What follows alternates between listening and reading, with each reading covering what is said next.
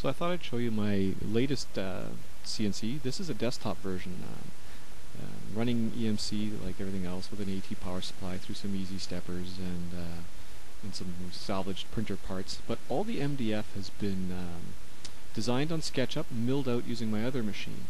At some point I'll probably upload the SketchUp files. The easy steppers are probably driving about half an amp into the steppers. The steppers can handle up to 3. They're big monsters out of a mainframe printer.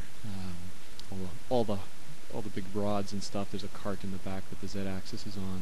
And, it's all from mainframe style printers. This model is using belts versus threaded rod. Threaded rod was just painfully slow. The machine out in the garage only can go 10 inches per minute.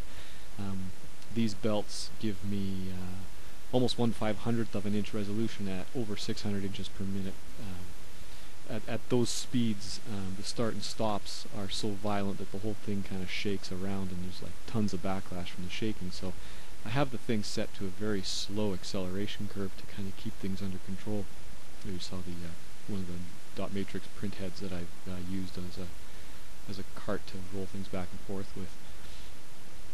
Just some initial slow moving around here, and then I'll show. There we go. Now we got the acceleration curve in there. Yeah, by the way, make sure your pathways are clear before you test things out. Pick that up later.